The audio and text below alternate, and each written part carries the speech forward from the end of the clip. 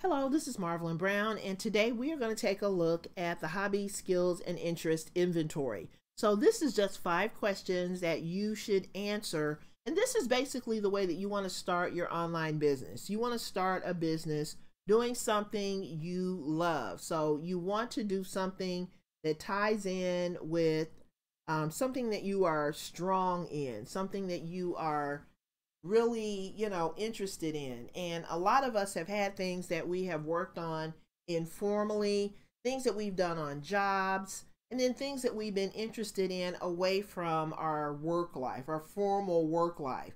So we want to look at those using this inventory. We want to kind of take a quick look and just look at yourself. Look at some of the things that you've been interested in throughout the years, and then we're going to go from there.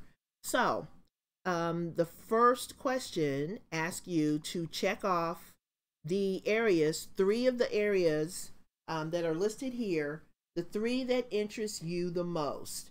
So you might be interested a little bit in some of these, and then you might be interested a lot in others. So I want you to pick 3. Now, if you don't find what you're looking for here, you have a place where you can write in an interest. So if you don't find anything on this list that you like, then that means you need to maybe pick out, 3 areas and just write them in. And this is, I didn't say this in the beginning, but this is a downloadable document. So you want to make sure you download this, and then you can fill it out using a pen and paper. I'm sorry, not a piece of paper, but just a pen. All you need is a pen. So after you have selected the 3 areas that interest you most, then you're going to write down the skills that you've obtained from a job, from life experiences, or volunteer work that would help you run a business in these areas. So from the 3 areas you selected up here, just write down the skills that kind of tie in with that. So you write your skill here, and then maybe the number of years of experience. And sometimes we don't even know how many years we've been involved in a certain thing that we've been interested in, but just kind of write down a ballpark figure.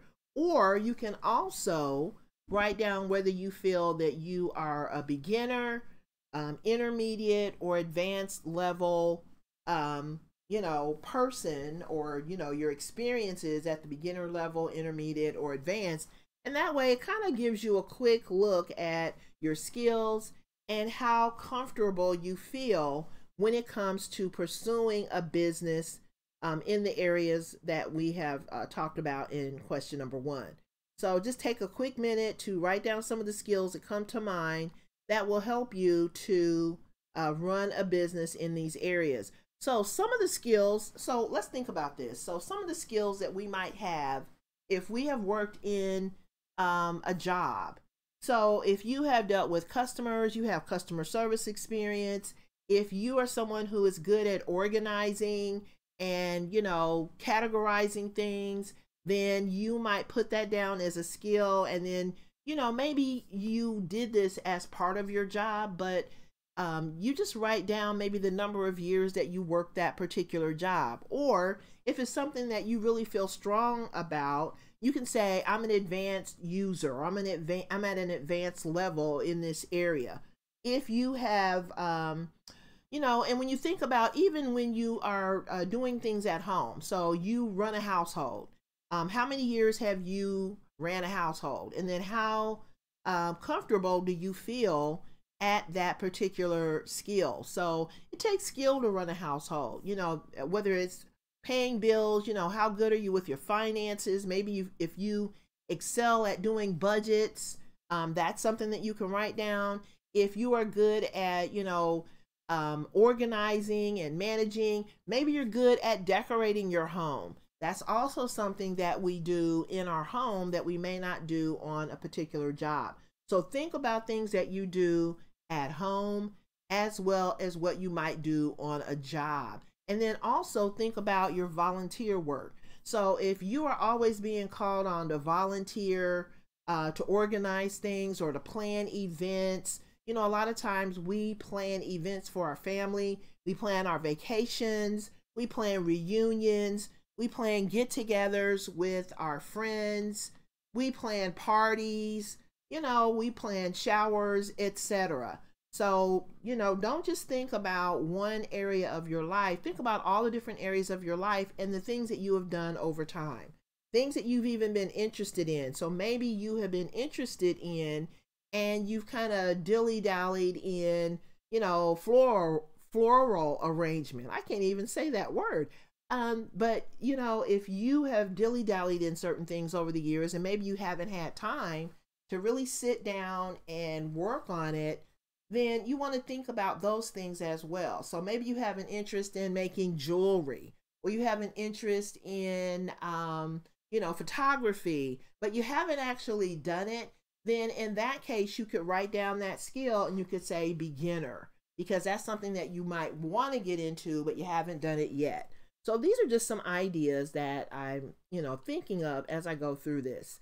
What industries have you worked in or volunteered in? So it's very important for you to understand various industries. So if you're making certain types of products, those products fall under a certain industry. And you want to make sure that you have a clear understanding of whatever industry you choose to work in. Because the industries are really important because they tell you where the money is. So, certain industries make lots and lots and lots of money. So you want to be in those areas where people are, where businesses are thriving and they're making lots of money. Now, the money comes from consumers. So those consumers are in those industries spending money, and you want to tap into some of those consumers and make them into your customers, or at least get them into your audience. Now, if you knew you could be successful in reaching your financial goals doing something you enjoy, what would it be? That's a very important question as well, because you want to build an online business that you enjoy. Number 5, is there something you've always been complimented on? So for example, if you've been recognized, if you've won awards, if you've received honorable mention, maybe you've won competitions, or you've received kudos for a hobby, interest, or work accomplishment, you want to write that down. If your friends and family are always raving about things like your cooking, or you're constantly being asked to organize, work or family events, write it down.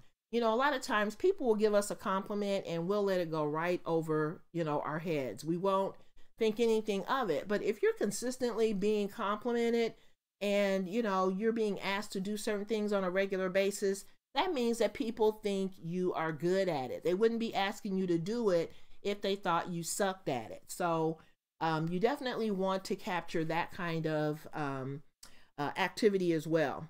And then number 6, you want to take all the information from questions 1 through 5 and write a short paragraph about the kind of business you would like to run from home.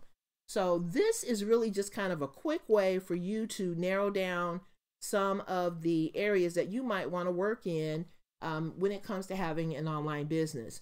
So the next thing that we're going to work on is helping you to find a niche and do your market research. So thanks for watching, and I'll see you in the lesson.